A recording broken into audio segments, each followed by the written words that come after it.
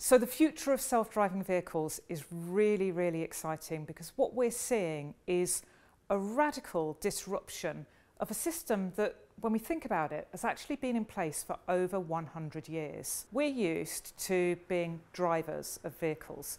We're used to being in control, to sensing the environment around us, and to making decisions about the routes we take, the speed we drive, or the choices we make when we're driving a vehicle. Self-driving vehicles completely disrupt that. They change that allocation of responsibility between the driver and the vehicle.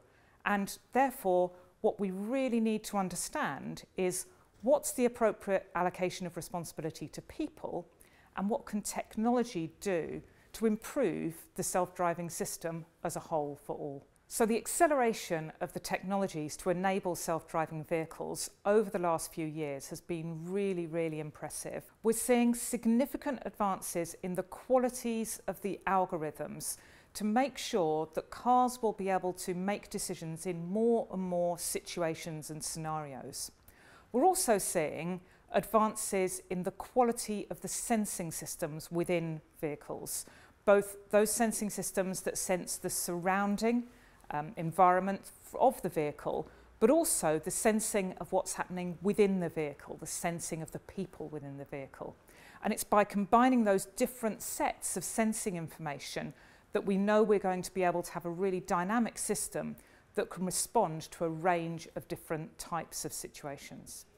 But what we've also seen advances in is the way in which we're learning from the actual response of vehicles in a real-world setting.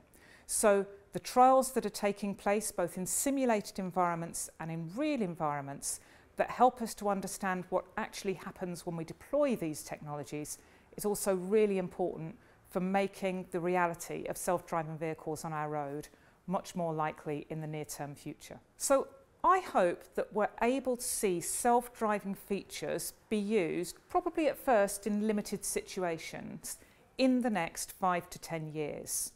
What we need in order to enable that to happen is a different regulatory framework to understand that change in allocation of responsibility from being drivers and vehicles to thinking about what comes beyond that when we have self-driving features. We also need to have, for the early deployment of these technologies, a really good assurance that the technologies work, first of all, in those limited situations. So that's my hope, and that's what I would recommend is the best way to start these technologies being deployed in a real-world setting.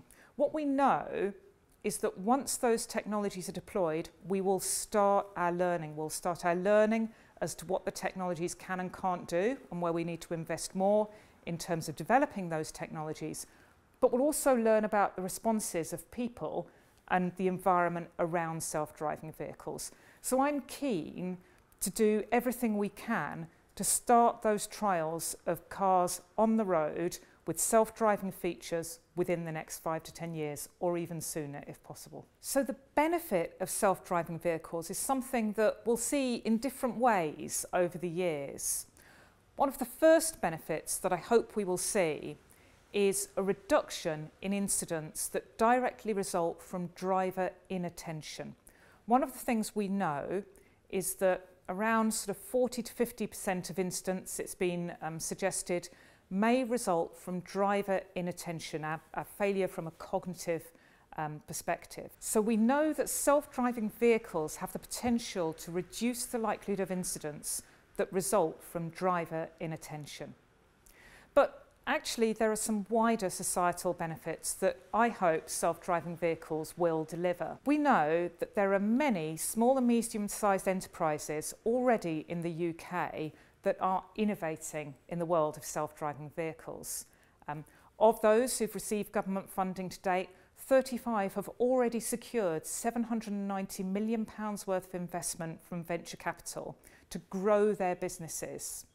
So there's a real opportunity for the self-driving vehicle industry to grow at quite a rapid rate and therefore bring a real opportunity for us as the UK to lead in the development and deployment of self-driving vehicle technologies.